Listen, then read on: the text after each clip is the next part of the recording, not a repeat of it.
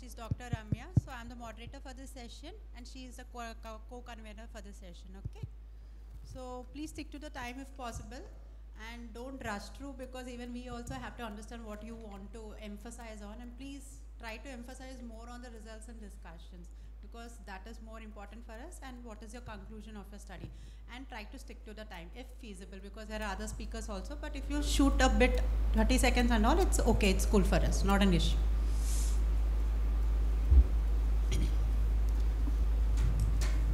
So you are Dr. Nitish Kumar Marshall. Okay. So you are presenting on prevalence of dry eye in type 2 diabetic patients and its association with diabetic retinopathy. Yeah, you can start. Thank you. Good morning, everyone. There is no financial disclosure. Introduction. Diabetic mellitus is presently a major public health problem. It will affect 380 million people worldwide by 2025. Studies have reported the prevalence of dry eye disease in diabetic is up to 54.3%. Symptoms of dry eye are staring, shading sensation, burning sensation, itching, etc. Corneal lesion which is reported in dry eye disease in patients suffering from diabetes are superficial punctate keratopathy, corneal ulcer, and persistent epithelial defects. Aim of the study to evaluate the prevalence of dry eye disease in type 2 diabetes and association with diabetic retinopathy at Tertiary Care Center of Jharkhand. A study result, hospital-based cross-sectional study, duration January to June 2023. Study population 153 type 2 diabetes patients who are attending the outpatient and inpatient department in Tertiary Care Center of Jharkhand.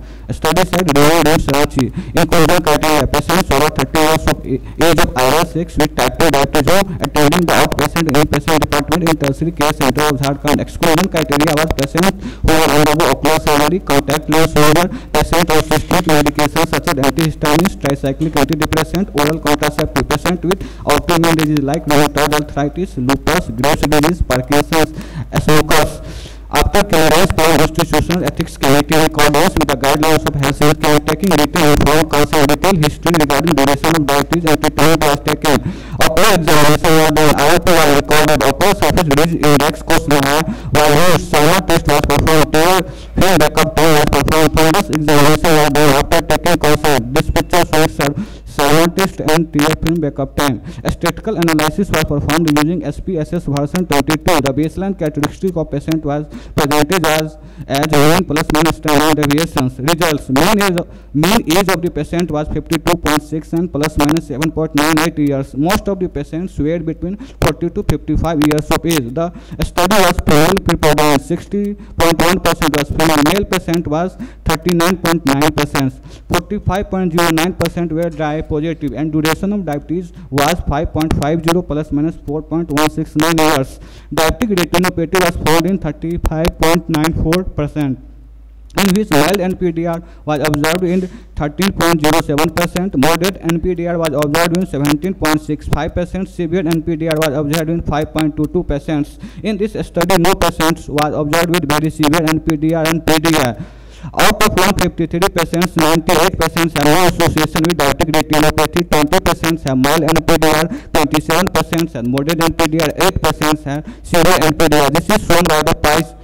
13.7% has mild NPDR, 17.64% has moderate NPDR, 5.22% has severe NPDR. Patient choice score value 96.145A. Age distribution in 31 to 50 years of age, total number of patients was 5 in which no have the symptoms of dry eye. In age between 51 to 50 years, total number of patients was 70 in which 10% have the symptoms of dry eye. In age between 51 to 60 years, total number of patients was 54 in which 40% have the symptoms of dry eye. In age more than 60 years, total number of patients was 24 in which 19 have the symptoms of dry eye. Out of 61 male, 22 have the symptoms of dry eye. Out of 92 female, 37 have the symptoms of dry eye.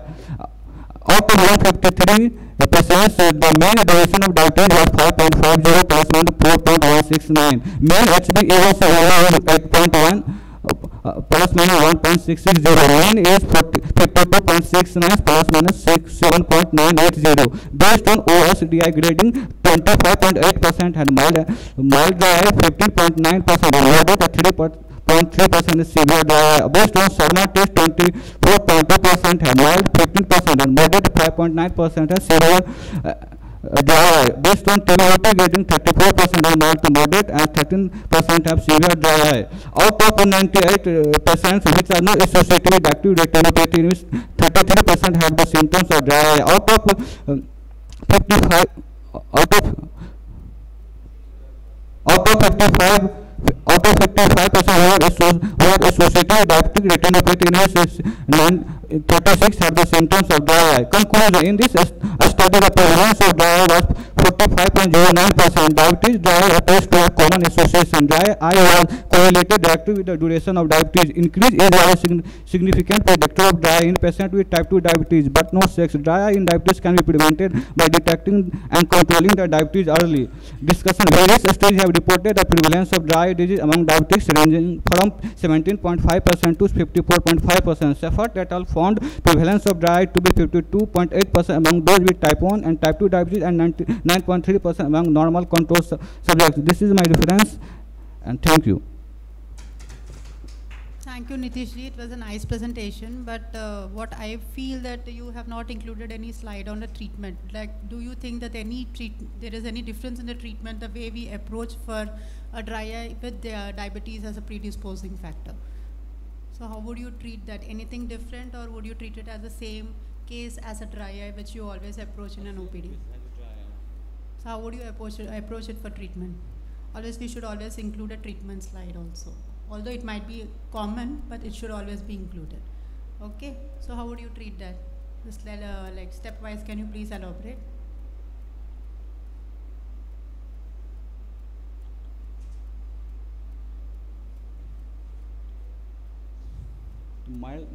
Mild dry को ma'am normal lubricants तो carboxy methyl cellulose so normal. So you'll go with the lubricants. Any kind of lubricants, any classification of lubricants, or any particular type of lubricants you would prefer? Sodium hyaluronate, ma'am. Directly sodium hyaluronate. You are saying mild dry eye, and then you are saying directly sodium hyaluronate. CMC drops would be sufficient. Yes, CMC. Okay. So what should be the duration of follow-up for such cases? Duration of follow-up, ma'am, 2 weeks per follow-up. 2 weeks of follow-up. Yes. Then after that? After that, Salma test was performed to assess the dry eye. Okay. So depending upon the profession also, you should tighter your classification of the dry eye and all, because some people will be profession related who will be working on the screen time will be more, and also 20/20 rule also should be emphasized to them. Yes. Quite emphasis on lubricant should be there, and lifestyle modification should be there. So a slide on treatment would have been good. Yes. Okay, rest all it was very nice. Yes. Thank you. Thank you. And Nitish, just a suggestion, don't run, okay? Unnecessary slides, you can just cut it off. You don't need to read everything in the slide. You have practiced 100 times, I know that. So just emphasize on the important points. So this should be beneficial for you in the future, okay? Yeah. So our next presenter is Dr. Bhavya Khadri. She'll be presenting on comparative analysis of dry eye questionnaire and ocular surface disease index in dry eye symptoms. Just a minute. Sir, we don't have a timer here. Timer नहीं काम कर रहा है. 060504. अच्छा, minutes में है? Okay, okay, okay, fine.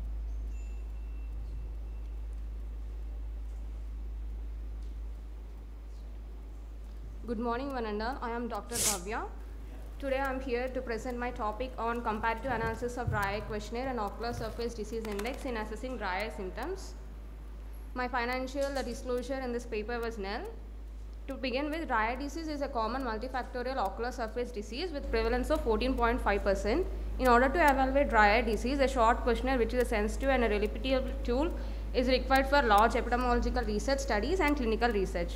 The Ocular Surface Disease Index is a 12-item questionnaire that uses 3 subscales to assess the dry eye symptoms, mainly ocular symptoms, visual-related function, and environmental triggers. The dry eye questionnaire consists of 5 questions that assess the following: frequency of watery eye, discomfort and dryness, that is scaling from 0 to 4, late day discomfort and dryness, that is scaling from 0 to 5, Our aim is to evaluate the effectiveness of the Ocular Surface Disease Index and dry eye questionnaire 5 in non-clinical population. Objectives: to compare the DEQ5 and OSDI questionnaire in terms of their validity and reliability in assessing dry eye symptoms, to assess the sensitivity of DEQ5 in comparison to OSDI, and to assess the correlation between DEQ5 and OSDI. Ours is a cross-sectional study with 55 patients with study duration of 3 months, and convenient sampling technique was followed. Informed consent and institutional ethical clearance was taken. All individuals more than 18 years of age were included, and ocular inflammation or infection or any other previous ocular surgeries based on self-reported medical history were excluded from the study. These are the 2 validated questionnaires of dry eye symptoms were taken, that is OSDI and DQ5, and the data was calculated using these 2 questionnaires. The data was analyzed using Microsoft Excel. Descriptive statistics for continuous variables are represented as means and standard deviation along with a 95% confidence interval. The association between both the questionnaire was compared using Bland-Altman plot, and the Pearson correlation was done for continuous variables. Reliability was assessed using Cronbach's alpha, and sensitivity of both the questionnaire were assessed using receiver operative curve and area under curve. Our results: the age distribution of our sample lies with mean of 53 and standard deviation of 12, with 95% confidence interval of 50 to 57, with the male to female sex distribution of 1.2:1. OSD score has mean of 68 with a standard deviation 14, with the 64 to 72 of 95% confidence interval, and the DEQ5 score has a mean of 12 with a standard deviation of 2, with 95% confidence interval of 11.96 to 13.42. And the Pearson correlation, which revealed of the value of 0.6, shows a high correlation between the 2 questionnaires. This is a scatter plot representing the agreement between the OSDI and DQ5 questionnaire, with upper limit of agreement of 80 and lower limit of agreement of 12 with bias of 55. And the Cronbach's alpha of OSDI is 0.78, while that of the DEQ5 is 0.52, which shows that OSDI has good reliability when compared with DEQ5. And the receiver operative curve of OSDI has a cutoff score of 68 with sensitivity of 0.78 and area under curve of 0.9. The cutoff score is a point where there is a maximum sensitivity with the minimal false positive reads. And the ROC curve of DQ5 has cutoff score of 15 with sensitivity of 0.34 with area under curve of 0.7. Discussion: Samrat et al. Published a journal in Indian Journal of Ophthalmology concluded that patients with negative OSDI score should also be reassessed with DEQ5 to exclude symptom positivity. And Zerri et al. Published a journal in Transitional Vision Science and Technology concluded that modified Sheen questionnaire is rapid to administer and score compass well with the OSDI for test efficacy. And our study, which was done in Alur Sitaram Raju Institute of Medical Sciences, Andhra Pradesh, has limitations of that the patients of this study were sampled from small area with which might not reflect the whole population. The results may not affect the applicability of findings to the individuals from other races and ethnicity. The exclusion criteria is assessed by observation and self-reported history, which might not be the most accurate. Conclusion of our study: OSDI has good reliability and sensitivity in comparison with the DQ5 score in evaluating dry eye symptoms in dry eye settings. These are my differences. Thank you.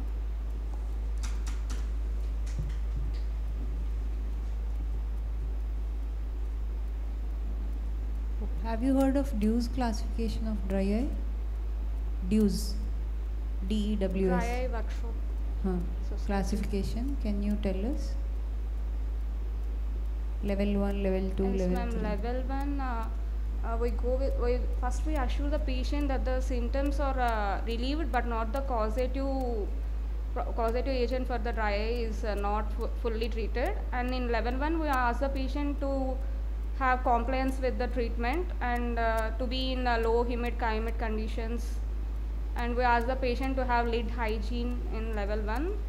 In level 2, we go with preservative-free lubricants, any punctal plugs. And in level 3, we go for surgical procedures.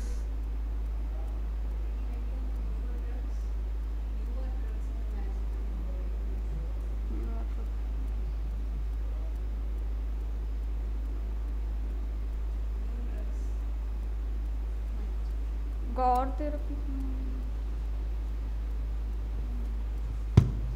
Thank you. next is Dr. Darshana Ravikumar, who will be speaking on impact of eye care training program on knowledge, attitude and practice of intensive care unit nurses.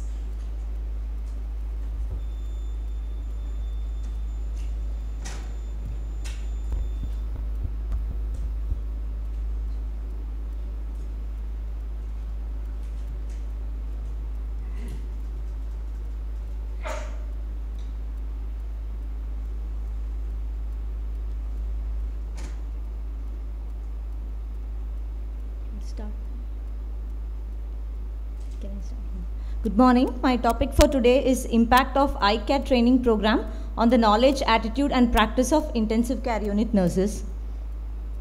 We have no financial conflicts of interest.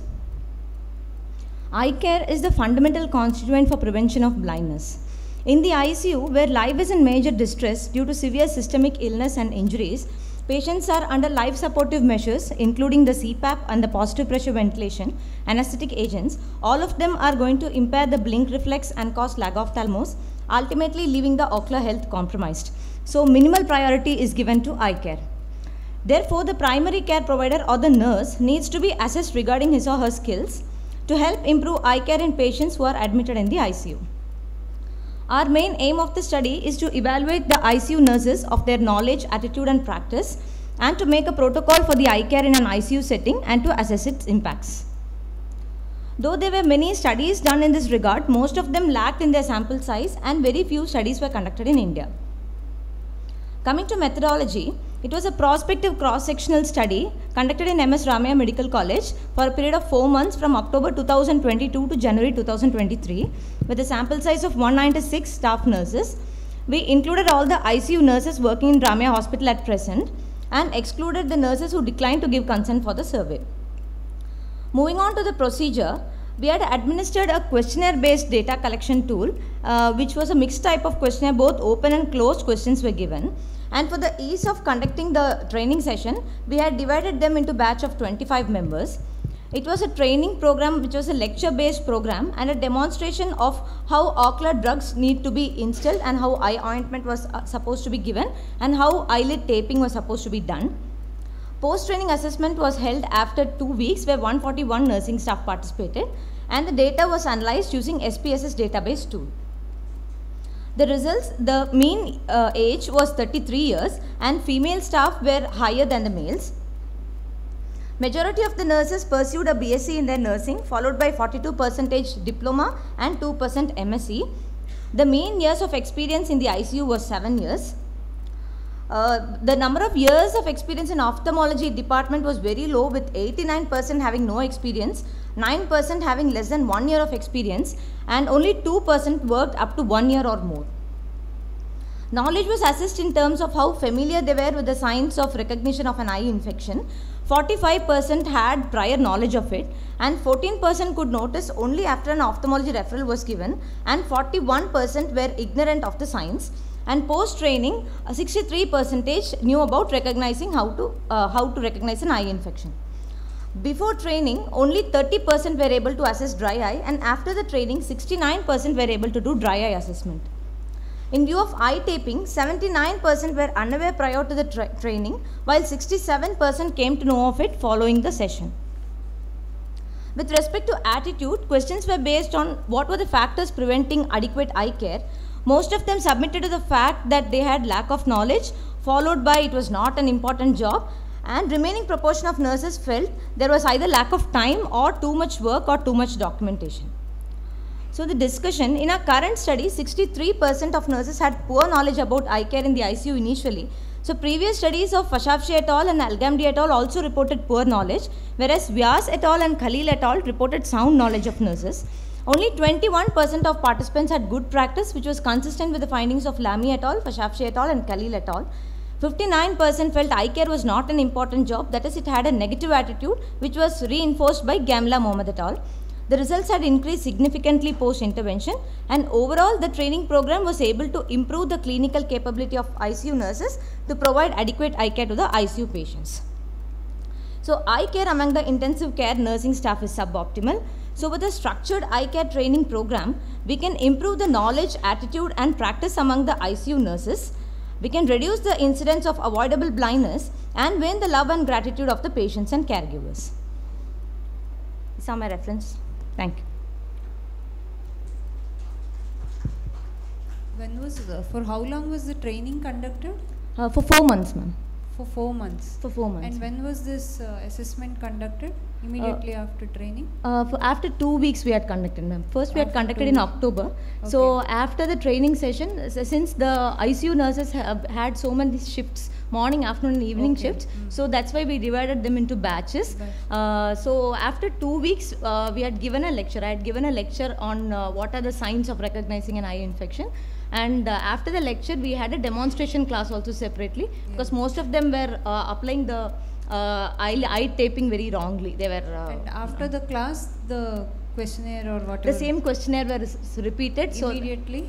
So after 2 to 3 weeks. ma'am. Yeah. Usually what happens is whenever we give a coaching to somebody, Yes. they'll remember it for a period of 1 or 2 for weeks. yes, If ma'am. you conduct after 6 months or 1 year, they'll forget They'll everything. forget. Same thing happens everywhere. Yes. Okay. ma'am. So post session after 3 weeks we had conducted. Okay. Good presentation. Thank you. Thank you, ma'am.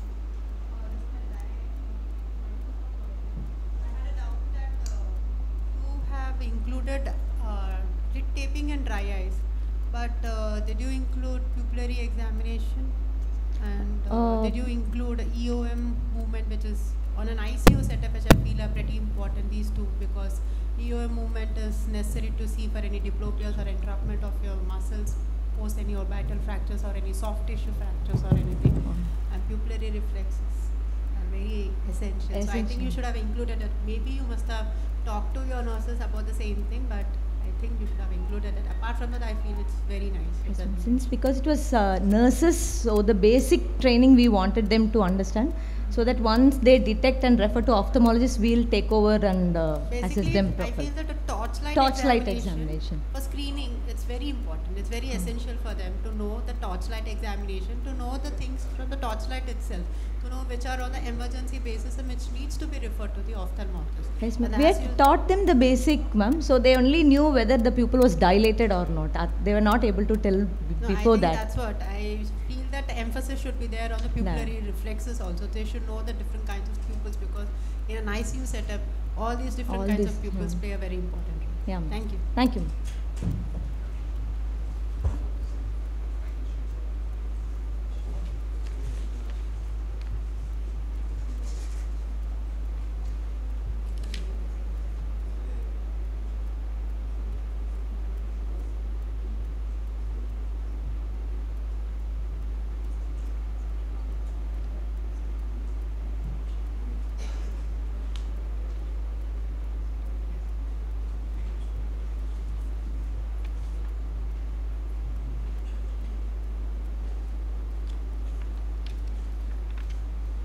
By Dr. Shreya Pai, who will be presenting a case of intradermal nevus in the right eye.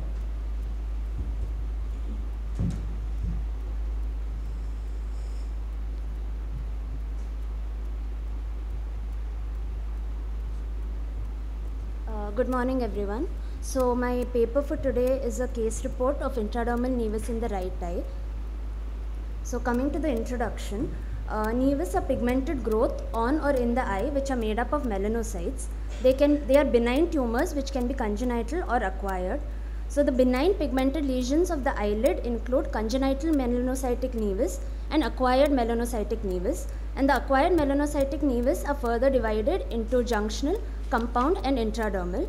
And the conjunctival melanocytic tumors include nevi, which are further divided into junctional, subepithelial, compound, blue nevus and congenital melanocytosis. The second one is the primary acquired melanosis, which can be with or without atypia, and the third one is melanoma.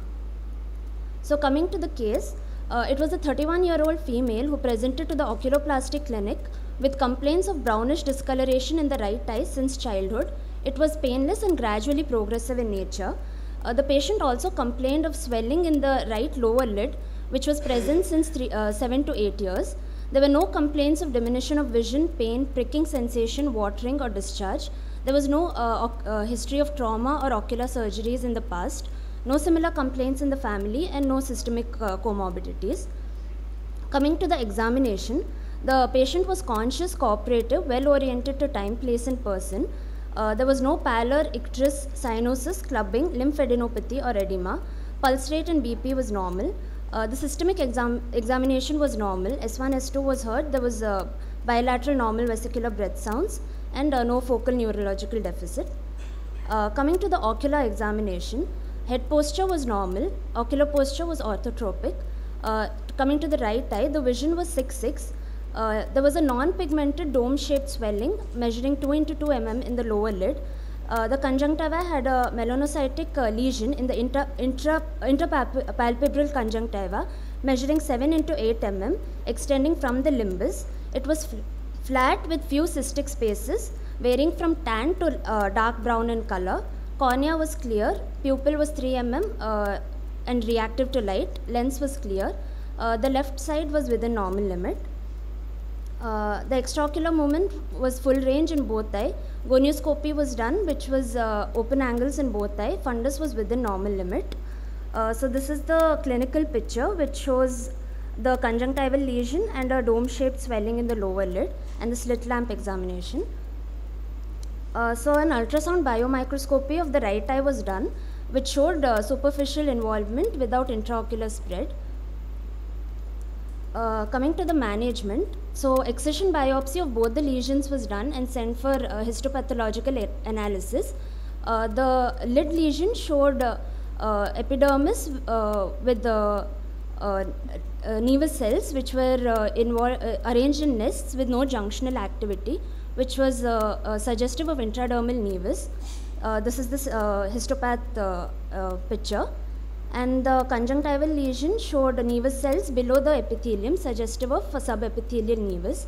These are the histopathological pictures showing the nevus cell just below the epithelium. So these are the post-op pictures, post-op day 7 and post-op day 14, which showed complete removal of the pigmented lesion. So coming to the discussion, so these lesions are very common. So clinical examination is important to differentiate between the benign and malignant lesions. Definitive diagnosis is by histopathological examination. And in case of conjunctival lesions, UBM can be done to detect the extent and the depth of the lesion. Coming to conclusion, intradermal nevus is the most common acquired melanocytic lesion in the eyelid. It is of importance to differentiate it from malignant lesions like basal cell carcinoma, as early diagnosis and treatment is of utmost importance. Nevi are the most common melanocytic conjunctival tumors, which have a risk of 1% malignant transformation. And this case illustrates the importance of clinical and histopathological examination in accurate diagnosis. These are my references. Thank you.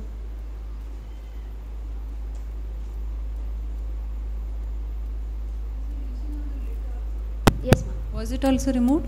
Yes, ma'am. Both the lesions were removed, the conjunctival lesion and the lid lesion. The lid lesion showed it was an intradermal nevus, and the conjunctival nevus showed that it was an subepithelial melanocytic. And how do you describe the lid lesion? The lid lesion was a non-pigmented a dome-shaped lesion, which was around 2 into 2 mm. Without any pain tenderness, and it wasn't there was no fibrosis or anything below the skin. It was freely movable. I guess you said some right eye lower lid pain or something when you were presenting, right? No, ma'am. There's no pain, no symptoms. She had no symptoms of pain. Only her main complaint was cosmetic, and it was gradually progressive. So she just wanted to get it examined to rule out any malignant component. So what were the surgical steps that were done to remove the nevus? You didn't explain it. Ma'am, it was just for the lid lesion, it was just a shave biopsy. For the conjunctival lesion, it was complete excision, and it was just cryo which was applied after the excision to the conjunctiva. No suturing, nothing was done. That should have been in this. Okay, and what is the post-operative management? Post-operative, we just started her on antibiotic and lubricant, ma'am, and we waited for the histopath report. So after the histopath report, after we we were sure that it's not a malignant lesion. We just asked her to continue the lubricant and to come back to us if there is any other complaints or if there's a regrowth of the lesion. Thank you. Thank you. So next is Dr. Pankaj Kataria, sir. Comparison of conjunctival autograft and sliding flap technique in primary pterygium surgery. So Pankaj Kataria, sir, is there here? Dr. Pankaj Kataria? Not there. So Dr. Rajshekar Dama, he will be presenting to us on plant latex Euphorbiaceae and calotropis causing ocular toxicity due to accidental exposure.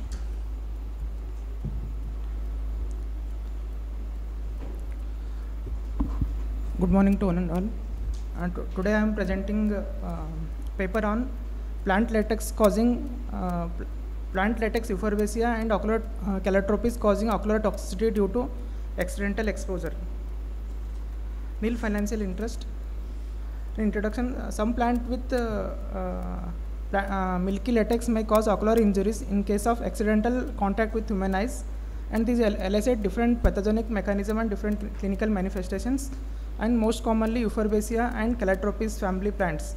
Euphorbiaceae on contact with human eyes will cause photodermatitis, conjunctivitis, mild to severe keratitis, corneal ulceration, uveitis with hypopoion, corneal scarring, miosis, and blindness. Calotropis family will cause sudden painless diminution of vision with photophobia, conjunctival congestion, mild to severe corneal edema with Descemet's folds, iridocyclitis associated with secondary glaucoma.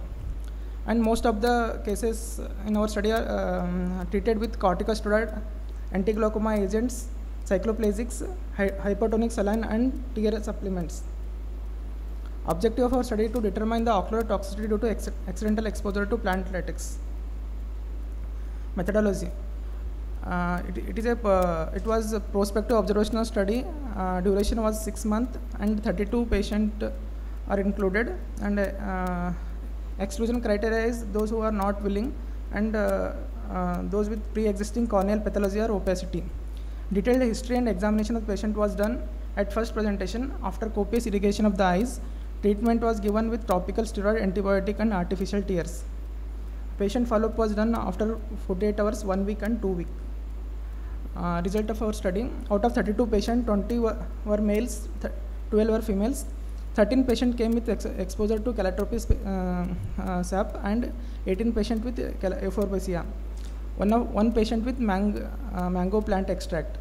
All presented with burning and irrigation of the eye, irritation of the eye. 87% were exposed while doing agricultural work, and 4 while plucking flowers from calotropis. In our study, males found about 62.5% of the patient, and 37.5% are female patients. Almost 75% of the patient presented within 24 hours, and both eye presentation was found in 48% of the cases. 87% of the cases presented with burning sensation and pricking sensation of the eye, and 45% of the patient presented with 6/9 to 6/18 visual loss, and 29% patient presented with eyelid edema, 100% patient with conjunctival congestion, and 61% patient with corneal edema and Descemet's folds. This picture showing corneal edema and Descemet's folds. Treatment: most of the patient in our study treated with topical antibiotic and corticosteroids and tear substituents. After 2 days, corneal edema was disappeared in almost all patients of Euphorbiaceae and calotropis patients, except in 5 patients. In 5 patients, corneal edema decreased at the end of 1 week, and almost all regained the vision in 1 week. Discussion: plant genus Euphorbiaceae is an ornamental plant. It is used for treatment of cancer, tumor, and warts from at least the time of Hippocrates. And calotropis procera, it found in tropics of Asia, Africa, and northeast of South America, and it commonly known as madar or akra in India.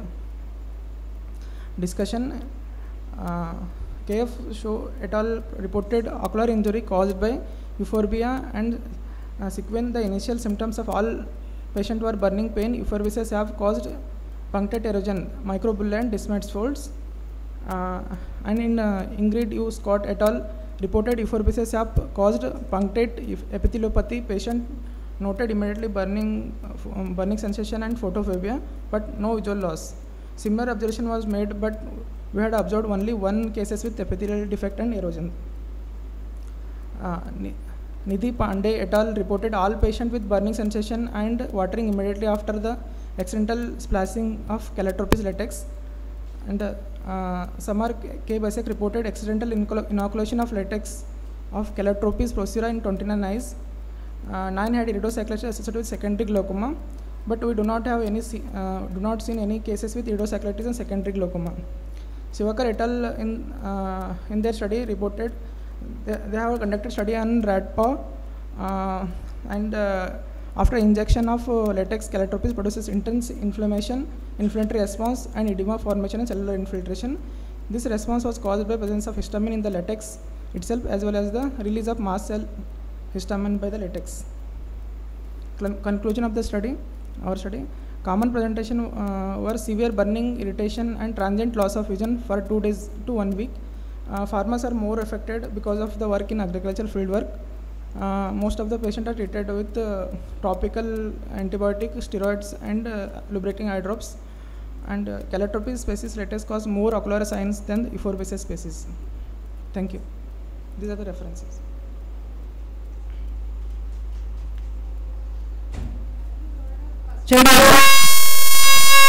Custard apple keratitis? It comes under euphorbia, ma'am. Comes under euphorbia. So for both you have treated with topical steroids? Yes, ma'am. Yes. Even the custard apple keratitis? Yes, ma'am. My doubt is like in none of your cases you had secondary glaucoma because No, I've ma'am. not seen in your medical No, management. ma'am. Almost all in 1 week regained vision and cornea was clear, ma'am. Have you checked IOP for every case? Yes, ma'am. Every case I have checked. Every case IOP Yes, was ma'am. normal. No, ma'am. Those with epithelial defect were not checked, ma'am. So, in our setup.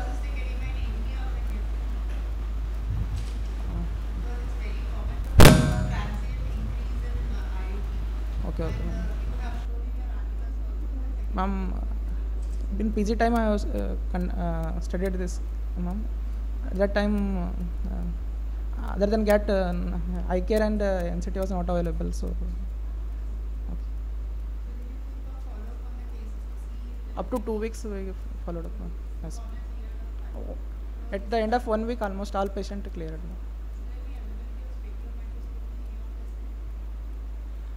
If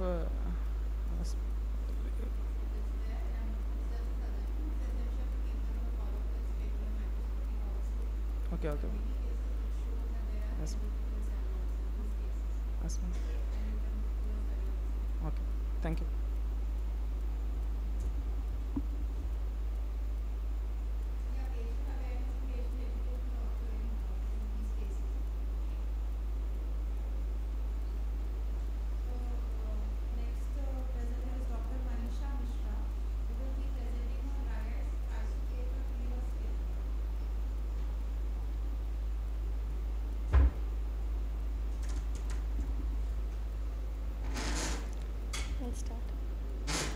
Good morning, everyone.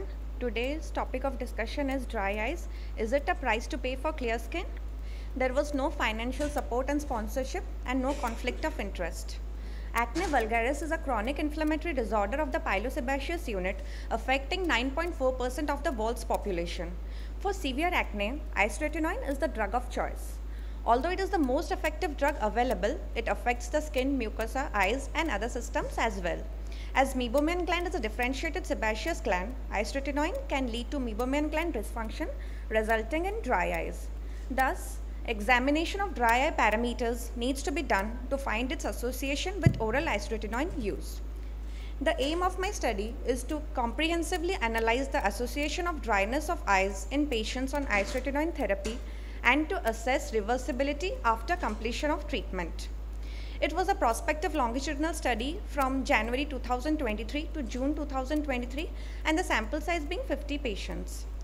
We had included patients aged 18 to 40 years with severe nodular cystic acne and on isotretinoin therapy, and we had excluded patients receiving other hormonal therapies notorious of dry eyes, having other systemic conditions like Sjogren's or thyroid, using topical drugs affecting ocular surface, patients having history of previous trauma, ocular surgery, contact lens use, or with prolonged screen time. Using the above criteria and after taking this informed consent, 50 patients with nodular cystic acne were included in the study, and their ophthalmic evaluation was done with emphasis on tear film breakup time with its normal values being more than 10 seconds, and Schwammer's test 1 with its normal values being more than 15 millimeters in 5 minutes. 3 readings were taken. One was at the baseline before the treatment initiation, next was after 3 months of isotretinoin use, and the next was after 3 months of treatment cessation. This is the tabulated data of the 50 patients with the TBUT values. On the frequency polygon, we can find that 2 out of 50 patients had below normal TBUT values at baseline. It increased to 27 out of 50 patients after 3 months of treatment, and it reduced to 15 out of 50 patients after treatment cessation. This is the pie chart showing the same in percentage. On calculating the mean, the baseline TBUT was 13.42 plus minus 3.08 seconds. After 3 months of isotretinoin use, it reduced to 9.86 plus minus 3.36 seconds, and after treatment cessation, it increased to 11.67 plus minus 3.70 seconds. These are the data of the Schwammer's test 1 of the 50 patients. And on frequency polygon, we found out that 10 out of 50 patients had below normal Schwammer's values at baseline. It increased to 36 out of 50 patients on treatment, and it reduced to 32 out of 50 patients after treatment cessation. This is the pie chart showing the same in percentage. On calculating the mean, the baseline Schwammer's was 17.02 plus minus 4.60 millimeters.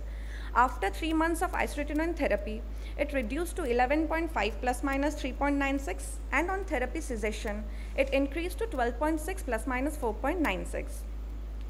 Thus, the results showed significant decrease in mean TBUT and Schwammer's values during treatment, with a slow increase in the parameters after discontinuation. Thus, this study infers that oral isotretinoin therapy for acne can cause dry eye disease, and the effects are reversible to some extent.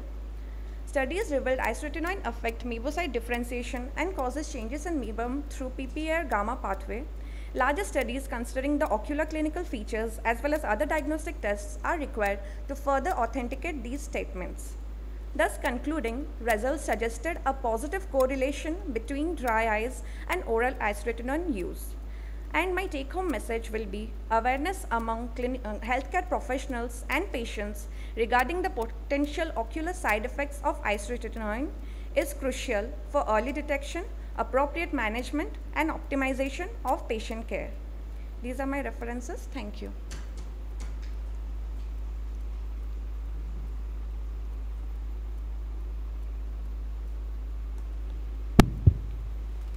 Were there any previous studies which did the same?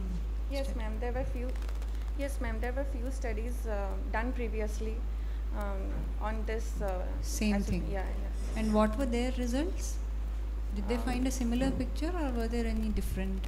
No, ma'am. There was somewhat similar picture, but the Schwammer's values were it did not decrease while on therapy, but in mine it showed. In your discussion, you need to usually include what the previous studies said and how your studies agree with the same or differ from the previous studies. Okay? Okay. Good presentation. Thank you.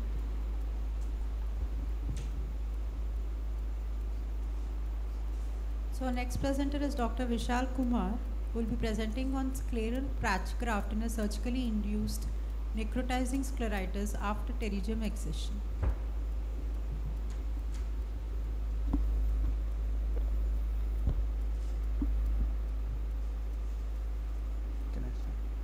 Good morning everyone. I am Dr. Vishal Kumar. I am going to present a case of surgically induced necrotizing scleritis after pterygium excision. So, surgical induced necrotizing scleritis is a rare complication after any surgery involving sclera. It is a delayed hypersensitive reaction occurring due to sensitization of scleral antigens during surgery. Females are more commonly affected than males. Average age of presentation is 5th to 6th decade, commonly associated with underlying autoimmune diseases. It has commonly been reported after a pterygium excision, but cataract surgery, strabismus surgery, scleral buckling surgery, and trabeculectomy can also cause necrotizing scleritis. Time of onset varies from months to years. In advanced cases, it may lead to severe pain, scleral perforation, cephaloma formation, and visual loss. Risk factors include excessive cauterization during surgery, use of cryotherapy, bare sclera technique of pterygium surgery, chemically induced damage with the use of antimetabolites during pterygium excision, and compression-related ischemia produced by scleral buckling bands, sponge, and explants. So coming to our case, he was a 53-year-old man, a resident of Badaun, Uttar Pradesh. He presented to us with chief complaints of bluish discoloration of nasal side of the left eye for last 6 months, which was gradually increasing in size. There was no any associated pain. There was no history of trauma. There was a history of pterygium excision done 15 years back at a local hospital. There was no history of any systemic illness. He had history of multiple joint pains since last 1 year. So coming to our examination, his vision in right eye was 6 parts, in left eye it was 6/9. IOP was within normal limit in both eye. In right eye there was nasal pterygium present. In left eye there was mild congestion nasally, and there was in sclera there was bluish discoloration with 3 into 1.5 mm scleral thinning with uveal tissue prolapse. Rest other findings were normal. So this is the clinical picture of the same patient. As we can see here, there is thinning of the sclera with uveal tissue prolapse. ASOCT picture is also showing the same. There is gross thinning of the sclera at the nasal side. So coming to our investigation, we have sent a rheumatological consultation for that patient. A battery of investigations were done: X-ray bilateral hands and wrist, X-ray bilateral ankles, X-ray chest, routine blood investigation, CVC with ESR, LFT, RFT which came normal, anti-CCP antibodies which were normal. Rheumatoid factor came positive for this patient. Viral marker, serum IgG and anti-nuclear antibody were normal. So in rheumatology department, they made a diagnosis of rheumatoid arthritis and they started on the treatment of tablet Vizolone 60 mg OD. So we also made a provisional diagnosis of surgically induced necrotizing scleritis, and we planned a treatment of scleral tectonic patch graft. This was the post-op treatment: prednisolone phosphate 1% 4 times, moxifloxacin TDS, CMC eye drops, tablet Vizolone and tablet Pan40. And next, this is the surgical video of the same. So first stay suture was put with the vicryl suture to maintain the globe in position and to increase the exposure. Next, peritomy was done at the site and gentle wet cautery was done.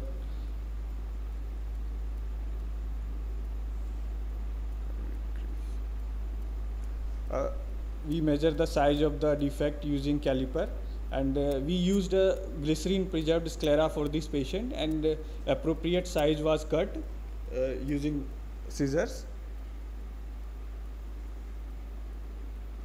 and it was kept over the defect, and proper sizing was again done.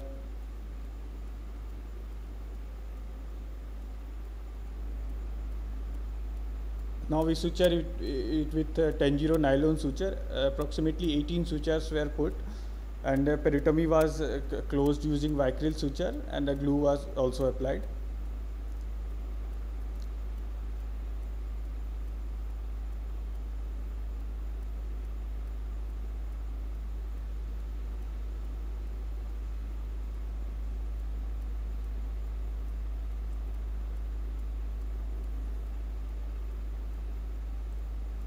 So this is the day 1 picture of the same patient, and on the right side is a 3 months post-op picture. As we can see, the defect is closed.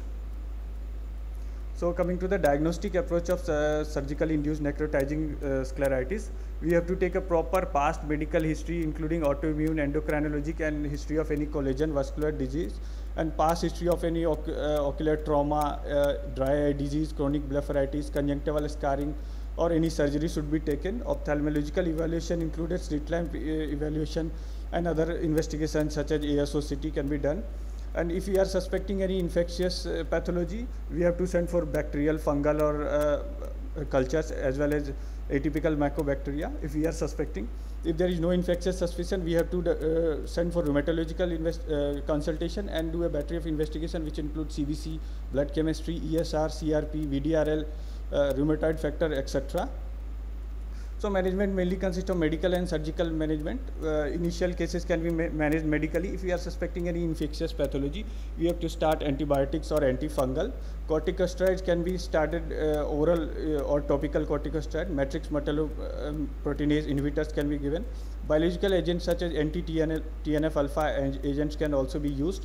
Surgical management can be also done in advanced cases. Surgical debridement in case of infective cases. And for like in our cases, tectonic scleral patch graft can be done. So take home message for this case was detailed past history and rheumatological conditions are important for the diagnosis of the patient. It can have devastating outcomes if not detected early. Surgical induced necrotizing scleritis is mainly a complication of any surgery, hence risk stratification before having ocular surgery is mandatory. Medical and surgical management must be tailored to an individual case basis. Thank you.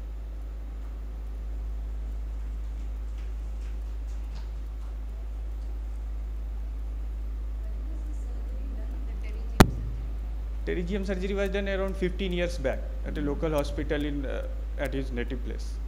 Do you think both are related, or could it have happened without the pterygium surgery also, since the patient was RA positive? Yeah, it could happen, but in surgically induced necrotizing scleritis, if there is an autoimmune condition, any surgery over the sclera might predispose to surgically induced necrotizing. His other eye also has pterygium, but he did not develop any necrotizing scleritis in other eye.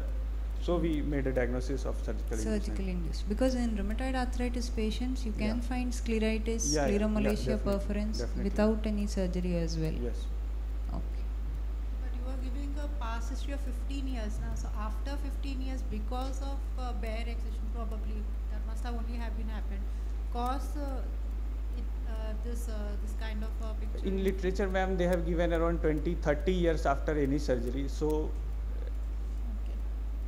So how would you go with the tapering of the steroids, and what is the policy names regarding Actually, that oral steroid was started by rheumatology people. They tapered, 2 weekly tapering was done in this patient, and for topical steroid, weekly tapering was done by us.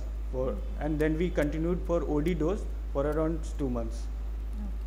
No cyclomion drops? No, we haven't started. Thank you.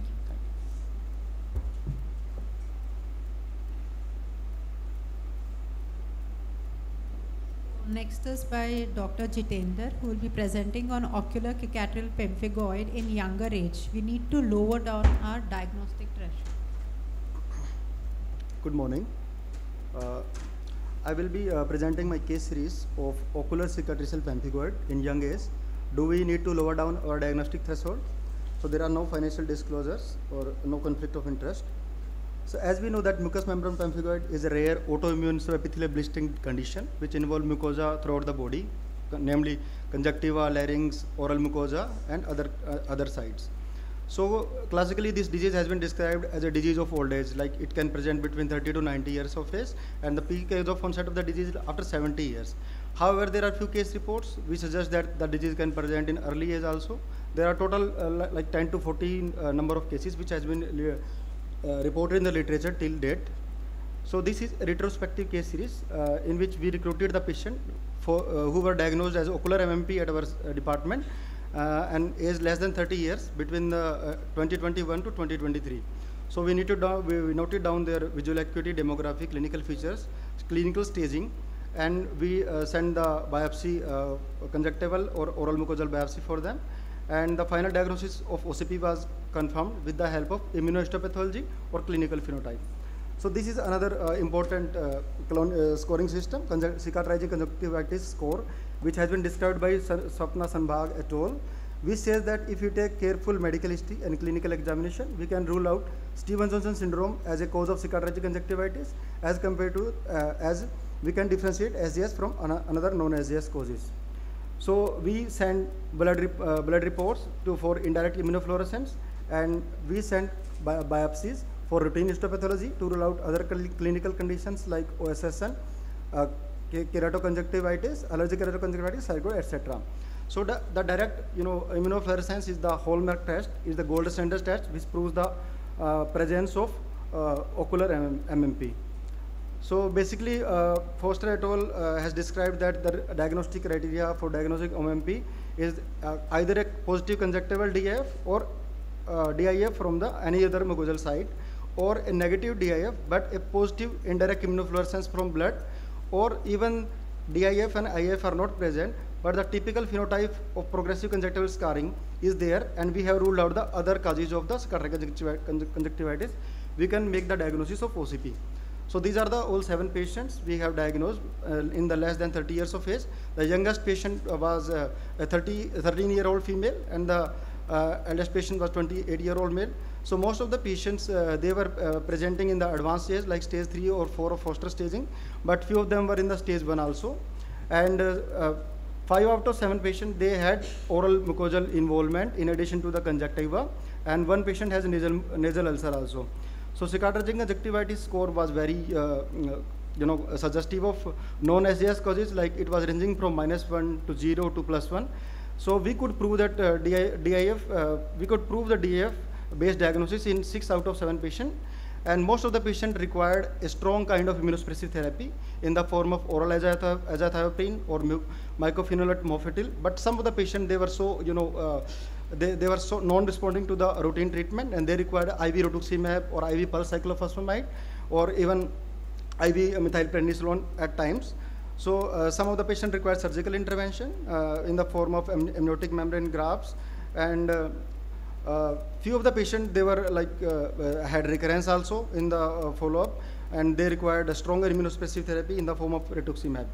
So this is an index case just to describe how we treat this patient. This is 13-year-old female who presented with severe foreign body sensation, dryness from last 1 year, and she had excessive irritation of eyes with photophobia from last 3 months. She visited multiple hospitals throughout the northern part of country, but she did not report any kind of improvements. Again, when she presented to us, she was having 6/18 vision in both eyes with 0 scoring of TBAT and Sharma test. And we tried to treat her for the all kind of dry eye treatment, including artificial tear, topical steroid, topical cyclosporine, autologous serum for 1 month. But again, there was no reports of improvement from this patient. Again, the patient developed recurrent epithelial defect also. So at this time, we thought of rule out some kind of autoimmune diseases, but the workup was again inconclusive from the rheumatological side. So by the end of 1 month, this patient started developing some conjunctival fibrosis. So at this time, we got a clue that this patient might have some kind of mucous membrane fumigate. See, we referred the patient to the dermatology department. They sent oral mucosal biopsy. The oral mucosal biopsy was positive for immunoglobulins deposits at the basement membrane zone, which is characteristic of MMP. So she was started on oral steroid along with the topical steroid antibiotics, and she responded dramatically, symptomatically. Visual acuity improved to 6/9 in both eyes, but the TBAT and Sirmers were still maintaining 0. The ocular surface staining was persisting, and we started the patient on azathioprine. So this is the 18-month follow of the patient. Now the patient is 6/6 with pros contact lenses in both eyes, and she has started developing, having improvement in the TBAT and Sharma score, but the patient is still on 2.5 milligram dose of oral steroid and azathioprine. But the patient is maintaining a symptom-free stage. So this is another patient. I will not go into details of each and every patient, but this is another patient. She was 16-year-old female. She was having conjunctival congestion in cornea, neovascularization cornea, and we treated the patient on the same lines. This is another patient who presented with a very severe corneal thinning with a corneal melt up kind of picture in the left eye. Again, the patient was having conjunctival biopsy, and he was positive. The patient was managed on rituximab. So this is a similar case who presented having a sterile ring infiltrate kind of keratitis. So he was diagnosed with acanthamoeba keratitis elsewhere. Then we could prove that this was ocular MMP. So the patient responded nicely. So this is another case. So I would suggest that classically MMP has been described in the old age, but in the young age the patients should be treated. They should be diagnosed. So we should maintain a lower threshold for diagnosing ocular MMP in the young age, so that in long term we can prevent severe blinding sequelae if diagnosed and treated timely.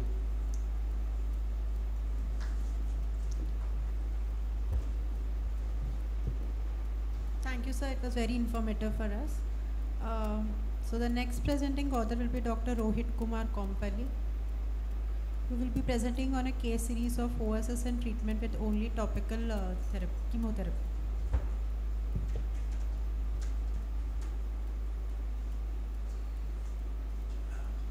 Good morning everyone. Today my topic of presentation is on case series of ocular surface squamous neoplasia treatment with only topical chemotherapy. So this is the outline. Coming to the introduction, as we all know, the conjunctival and corneal dysplasia along with squamous cell carcinoma constitute the spectrum of ocular surface squamous neoplasia and invasive ocular surface squamous neoplasia. For all these, previously surgical excision was found to be the gold standard, but it has high recurrences chances. So from the last 10 years, there has been a shift from the surgical to topical chemotherapy alone or as an adjuvant therapy along with the surgery. So coming to the risk factors, of all the risk factors, older age and male gender was found to have the strongest association along with other history of OSS and ultraviolet exposure and prior skin cancer. So the aim of the study is to determine the effectiveness of topical 5-fluorouracil 1% as a primary treatment of ocular surface squamous neoplasia. So patient and methods. This is a clinical study that is conducted in Kamnani Institute of Medical Sciences, Narkatpalli, over a period of 8 months with 10 patients as a whole, age ranging from 30 to 80 years. So all the patients with ocular surface squamous neoplasia with tumor size of less than 4 mm were included, and the patients with tumor size greater than 4 mm or patients having recurrent lesions were excluded. So these patients were clinically diagnosed and monitored by slit lamp examination along with the anterior segment optical coherence tomography. So all these patients were treated according to Mudduvirappa et al. Study constituting topical chemotherapy 5-fluorouracil 1% topically 4 times per day for 1 week, followed by a drug holiday of 3 weeks. This constitutes 1 cycle. So the treatment continued till there was complete resolution confirmed, which is clinically with anterior segment optical coherence tomography. The incidence of various side effects were also monitored and the patients were followed up for a period of 3 months. So this is a case 1 which is showing the presence of elevated lesion present over the nasal side of the limbus, and the OCT which is corresponding with mass which is showing hyperreflective mass present, which with demarcation of normal and abnormal epithelium seen. So after the cycles, which were 3, the patient completely had a resolution of the mass and the OCT was found to be normal.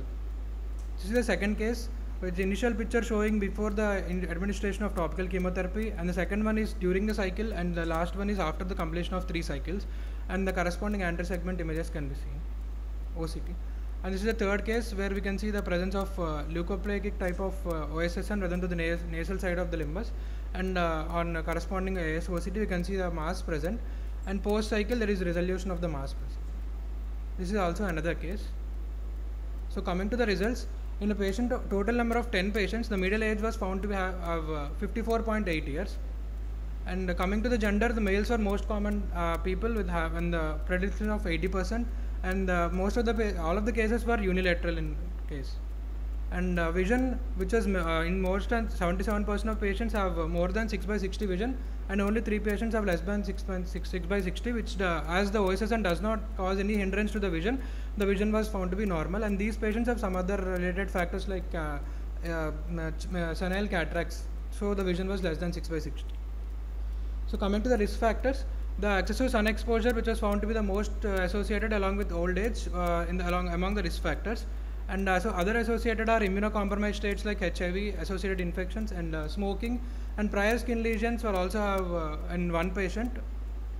And coming to the symptoms, the patients have foreign body sensation in 43%, and other patients have watering and chronic redness. So coming to the side effects of 5-fluorouracil, conjunctival hyperemia was found to be the most common side effect, which was found in 30% of patients. And other side effects are irritation, photosensitivity, and watering. And superficial punctate keratopathy was found in only 1 patient.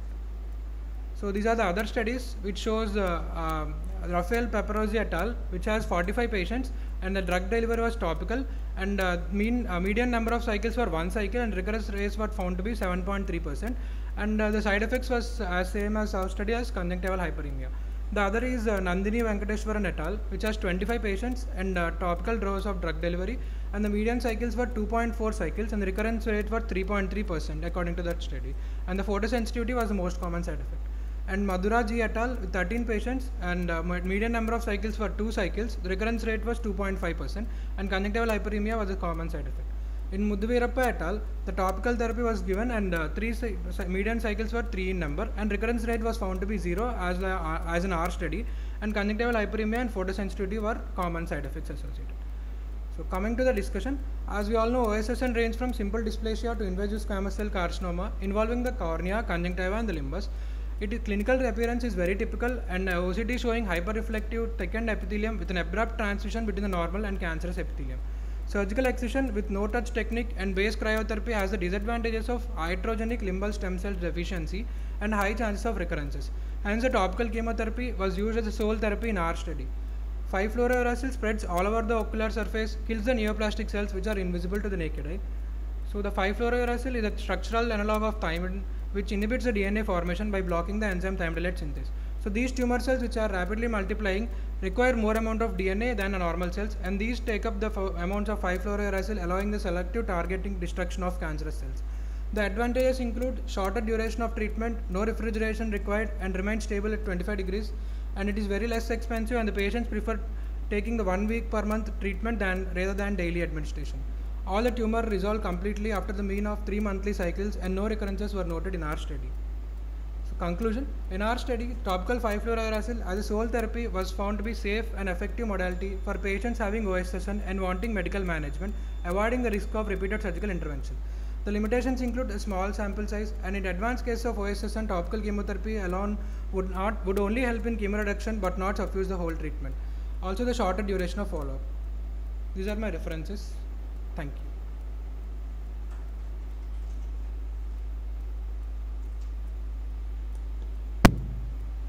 What are the other drugs that can be used? The other drugs which are useful are mitomycin, ma'am, and interferon, ma'am, which are commonly used. But they must be used for daily administration. It is little expensive compared to the 5-fluorouracil, ma'am. So, and also the amount of administration is relatively less compared to other 5-fluorouracil and other drugs, ma'am. They need to be administered daily. This is only for 1 week, ma'am. And what is the type of your study? It is a clinical study, retrospective. It is a prospective type of clinical study. Anything else? Was it observational or interventional? Interventional. Yeah, that should be mentioned in your type of study. And clinically, is there any staining procedure which can help you delineate the extent of the lesion? Yes, ma'am. Which stain do you use?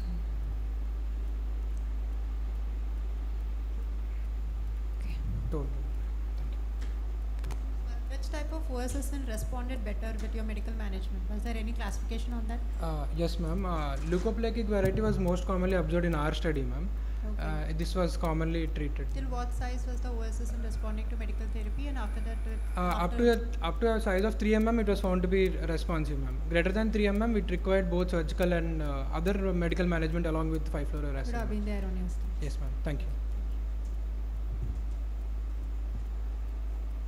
The next presenter is Dr. Arushi Saini, who will be presenting to us on comparative evaluation of ocular surface health in thyroid disorder with or without eye signs.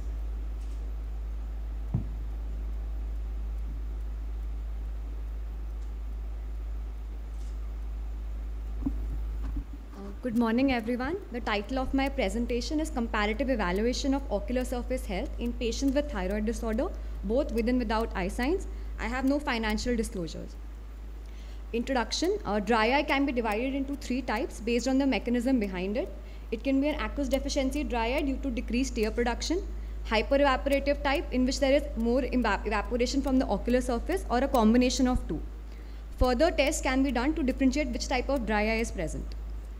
Ocular surface inflammation and increased tear osmolarity can occur in both these types of dry eyes.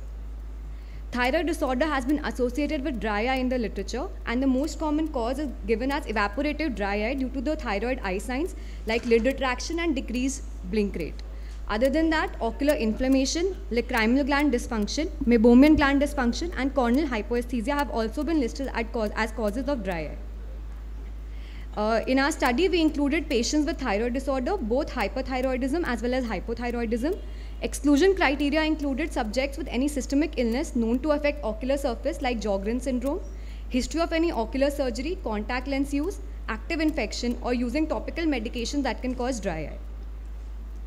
Material and methods, we took a total of 90 subjects. 30 were controls, which were age and gender matched and taken from the IOPD of GTB hospital. 30 patients with thyroid disorder with eye signs and 30 patients with thyroid disorder without any prominent eye signs. All the subjects underwent detailed ocular and systemic examination with assessment of eye signs and thyroid disorder under informed consent. The patients filled an OSDI questionnaire in the confidential setting. A tear film breakup time was done along with basal secretion test and Schirmer's 1 test.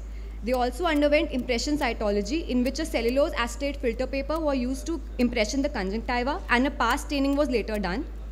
Tear ferning was also done, and tears were collected using a glass tube and were spread on a clean glass slide and assessed. So the tear ferning grading used in our study had 4 grades, in which we considered grade 1 and 2 as normal. A good ferning pattern was obtained in the normal grades, and grade 3 and 4 were abnormal, having a fragmented tear ferning or no tear ferning at all. Tear ferning is an indicator of the tear film structure and osmolarity, and in cases of mucin deficiency, abnormal tear ferning can be obtained. Impression cytology is an indicator of ocular surface health and inflammation. We considered grade 0 and 1 normal in our study, in which there were presence of good number of goblet cells as well as small and round epithelial cells. Increase in the size of the epithelial cells and decrease in number of the goblet cells indicated an abnormal conjunctival impression cytology, as can be seen here. Coming on to the results, first we compared thyroid disorder with controls.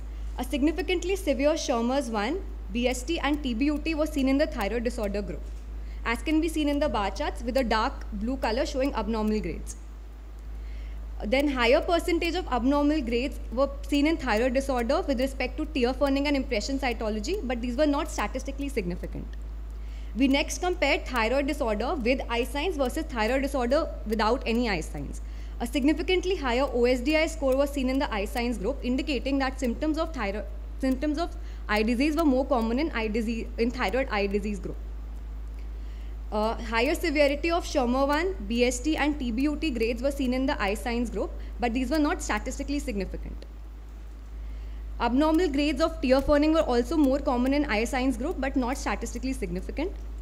However, impression cytology was found to be significantly abnormal in the eye disease group, as can be seen in the bar chart, indicating that ocular surface inflammation has a major role to play in eye disease group. Summarizing, when we compared thyroid disorder versus controls, we found Schirmer's 1, BST and TBUT to be significantly abnormal, and both these tell that aqueous secretion as well as evaporative dry eye have a role to play in thyroid disorder. In our study, we found a more significant association with Schirmer's 1 and BST, telling that aqueous secretion, dry eye, is prominently present in thyroid disorder group. When we compared eye signs group versus no eye signs, impression cytology was the only test to be found significantly abnormal between the two groups, indicating that the patient with eye signs had a ocular surface inflammation which was less in patients of no eye signs. Conclusion: our study suggests that patients with thyroid disorder had higher prevalence of dry eye compared to controls. Both evaporative and aqueous deficiency dry eye contribute to the pathogenesis. In our study, evaporative dry eye was more significantly linked to thyroid disorder. Patients with thyroid eye signs had significantly more abnormality in impression cytology compared to those without eye signs. It suggests that ocular inflammation can play a major role in such patients as compared to those without eye signs. Thank you.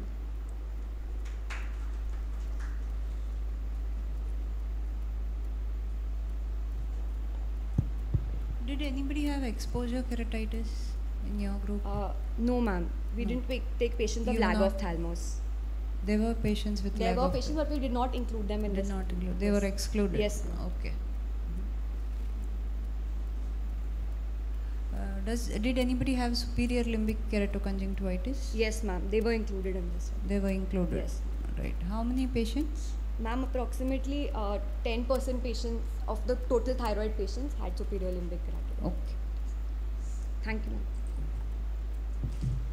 Thank you. We conclude this session. Actually, we were asked to judge the best paper of the session. So we actually narrowed down on 3 best papers.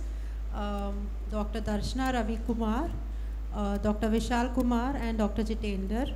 But we need to just have one winner for that actually. So Dr. Vishal Kumar, because we really didn't feel that much convinced that it is like it is caused due to bare sclera technique.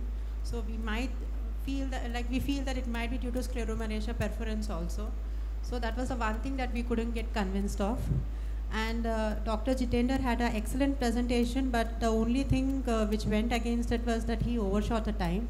So we have to give it to Dr. Darshana Ravikumar as the clear winner of this session.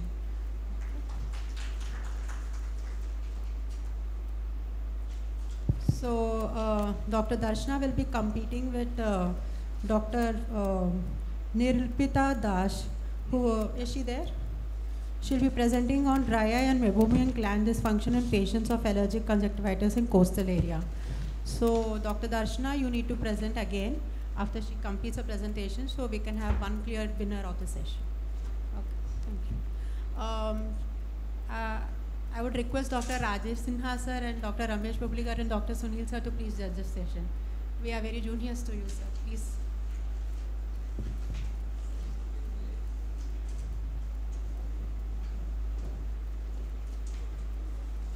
Should I start?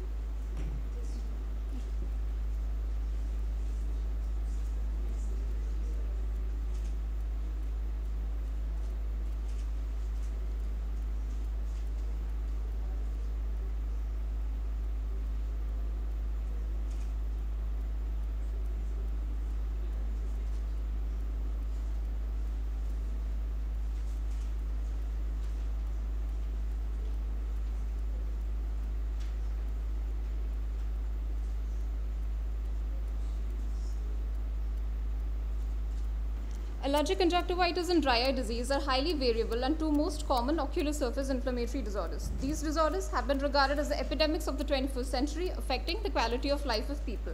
Results of quality of life studies have shown that the impact of moderate to severe dry eye can be similar to that of moderate to severe angina. Now, why this study? Dry eye hinders the removal of allergenic antigens on the ocular surface, which exacerbates allergic conjunctivitis. Similarly, allergic conjunctivitis has been shown to disrupt the tear film stability, contributing to worse outcomes in patients with dry eye. These negative interactions between the two diseases necessitate bidirectional diagnosis and management to prevent chronic damage to the ocular surface. My aims and objectives were to study the prevalence of dry eye in clinically diagnosed patients of allergic conjunctivitis, to study the prevalence of meibomian gland dysfunction in patients of allergic conjunctivitis. Materials and methods, it was an observational cross-section study which was conducted from June to July 2023. 32 patients having the chief complaints of itchiness and redness in the eyes were included in the study after taking proper written informed consent. In pediatric patients, consent was taken from the parents or guardian. My inclusion criteria was clinically diagnosed cases of allergic conjunctivitis having the chief complaints of itching and redness aged from 7 to 60 years. And exclusion criteria was patients on any topical medication, history of contact lens wear, history of refractive surgery or any other ocular surgery, history of ocular trauma, corneal pathology, systemic diseases like diabetes, collagen vascular disease, hypertension, and on medications like immunosuppressants and isotretinoin. My methods of evaluation consisted of OSDI scores, Tremor 1 test, TF-beauty, and slit lamp evaluation for meibomian gland dysfunction. Now these were my results. The male to female ratio was 12 to 20. And we can see that females outnumbered the males. The perennial allergic conjunctivitis was found in 28.12% of patients, seasonal allergic conjunctivitis in 53.12%, and VKC in 18.75%. According to the OSDI scores, 18 patients had normal OSDI scores, 10 patients had mild dry eye, and 4 patients had moderate dry eye. The mean OSDI scores was found to be significantly higher in patients of perennial allergic conjunctivitis, which was 20.33 plus or minus 7.22 standard deviation, and the p-value was found to be statistically significant, that is less than 0.001. According to TF-beauty, 8 patients with dry eye having a TF-beauty of less than 10 seconds, which included 4 patients of perennial allergic conjunctivitis, 3 patients of seasonal, and 1 patient of VKC. And according to the Shermer 1 test, 10 patients had dry eye, having a value of less than 10 millimeter in 5 minutes, which included 5 patients of perennial, 4 of seasonal, and 1 of VKC. Now coming to meibomian gland dysfunction, out of the 32 patients that we had taken, 11 had associated meibomian gland dysfunction, which included 7 of perennial allergic conjunctivitis alone. And of these, 4 patients had grade 1 dysfunction, 5 had grade 2, and 2 patients had grade 3. Now my outcome was allergic conjunctivitis was found to be more common in females, of which seasonal allergic conjunctivitis was more common. Perennial allergic conjunctivitis has a higher prevalence of dry eye, followed by seasonal and then VKC. And in our study, out of the 32 patients, 10 had mild dry eye disease, 4 moderate, based on the OSDI scores. Meibomian gland dysfunction was significantly found in the perineal allergic conjunctivitis patients, that is 77.8%, indicating its association with the chronicity of the disease. The limitations of my study were it was a cross-sectional study, not longitudinal, had a small sample size, duration of the study was small, and meibography was not done. Coming to the discussion part, TFOS-DWS2 has identified allergic conjunctivitis as a probable risk factor for dry eye disease. Similar findings have been found in other studies of seasonal allergic conjunctivitis being the most common. Mazumdar et al. Had a similar inference of perennial allergic conjunctivitis having a higher prevalence of dry eye. Prevalence of dry eye in our study differed from other studies, and this decrease in prevalence could be due to climatic variations as our region had high humidity. Conclusion: ocular allergy contributes to tear film hyperosmolarity, ocular surface inflammation and damage, all of which are key mechanisms in the vicious cycle of dry eye disease. Meibomian gland dysfunction is a major long-term complication of allergic conjunctivitis. The inflammation response, continuous mechanical stress induced by chronic eye rubbing in allergic conjunctivitis are presumed to be associated with the onset of meibomian gland dysfunction.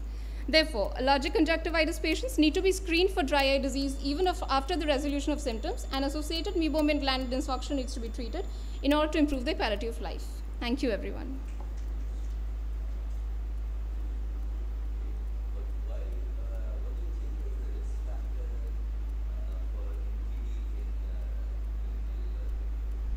So what I have observed is in those patients, they have a chronic disease affecting them, and they have a habit of rubbing their eyes constantly, and they are constantly, in my area that I did, they were constantly exposed to those allergens. So there was a constant posterior blepharitis which was found in them. So that could have led to obstruction and meibomian gland dysfunction. So.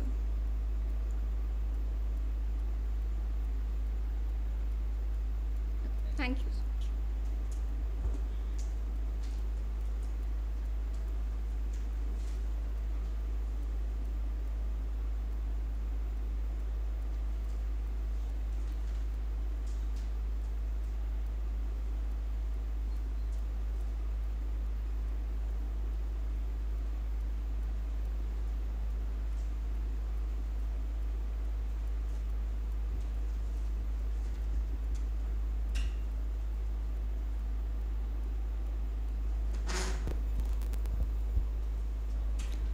Good morning. My topic for today is impact of eye care training program on the knowledge, attitude and practice of intensive care unit nurses. We have no financial conflicts of interest. Eye care is the fundamental constituent for preventing blindness. In the ICU, where life is in major dispute due to severe systemic illness and injuries, patients are under life supportive measures including the CPAP, positive pressure ventilation, anesthetic agents. All of them impair the blink reflex leading to lag ophthalmos, ultimately leaving the ocular health compromised. Hence, minimal priority is given to eye care. Therefore, the primary care provider or the nurse needs to be assessed regarding his or her skills to help improve eye care in patients who are admitted in the ICU. Our main aim of this study is to evaluate the ICU nurses of the knowledge, attitude and practice to make a protocol for eye care in an ICU setting and to assess its impacts. Though there were many studies done in this regard, most of them lacked in their sample size and a very few studies are conducted in India. Coming to methodology, it was a prospective cross-sectional study conducted in MS Ramaiah Medical College for a period of 4 months from October 2022 to January 2023. We have a sample size of 196. We included all the ICU nurses working in Ramaiah Hospital at present and excluded the nurses who declined to give consent for the survey. Moving on to the procedure, we administered a questionnaire-based data collection tool. It was a mixed type of questionnaire, both open and closed-end questions were given, and they were given 20 minutes to answer the question. For the ease of conducting the training session, we had divided them into a batch of 25 members. It was a training program, a lecture-based training program, and also a demonstration of how ocular medications need to be instilled and how eyelid taping is supposed to be done. It was followed by a post-training assessment after 2 weeks, where 141 nursing staff participated, and data analysis was done using the SPSS database tool. The results: the mean age was 33 years, with female staff nurses higher than the males. Majority of the nurses pursued a BSc in nursing, followed by 42% diploma and 2% MSc, and mean years of experience in ICU in general was 7 years. The years of experience in ophthalmology department was very less, with 89% having no experience, 9% have less than 1 year of experience, and only 2% worked up to 1 year or more. The knowledge was assessed in terms of how familiar they were with the science of recognizing eye infection. 45% already possessed the knowledge, whereas 14% noticed only after ophthalmology referral was given, and 41% were ignorant of the science. Post-training, 63% were able to recognize an eye infection. Before training, 30% were able to do a dry eye assessment, whereas after training, 69% were able to do a dry eye assessment. In view of eye taping, 79% were unaware prior to the training, whereas 67% came to know about it following the session. With respect to attitude, questions were based on what were the factors preventing adequate eye care. Most of them submitted to the fact that they had lack of knowledge, followed by it is not an important job. Remaining proportion of the nurses felt that either there was lack of time or too much documentation or too much work. Coming to discussion, in our current study, 63% of nurses had poor knowledge about eye care in ICU initially. Previous studies of Fashafshi et al., Algamdi et al. Also reported poor knowledge, whereas Vyas et al. And Khalil et al. Reported sound knowledge of nurses. Only 21% of the participants had good practice, which was consistent with the finding of Lamy et al., Fashafshi et al. And Khalil et al. 59% felt eye care was not an important job, that is, it had a negative attitude, which was reinforced by Gamla Mohammed et al. The results had increased significantly post-intervention, and overall the training program was able to improve the clinical capability of ICU nurses in providing adequate eye care to the ICU patients. Coming to the conclusion, eye care among the intensive care nursing staff is suboptimal. So with a structured eye care training program, we can improve the knowledge, the attitude and the practice among the ICU nurses. We can reduce the incidence of avoidable blindness and win the love and gratitude of the patients and the caregivers. These are my references. Thank you.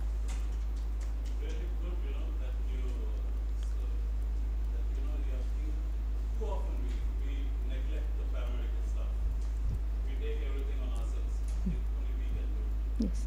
And it's very important that we need a team. The whole thing about especially ICU or even any field, we need a team. That's a good job done. Thank you. Good nurses and train the nurses. And neither do ophthalmologists go to the ICU, we hardly go. Other than the retinal days, go for the ROP screening. Nor do the nurses see any ophthalmologist in the ICU. Is that right?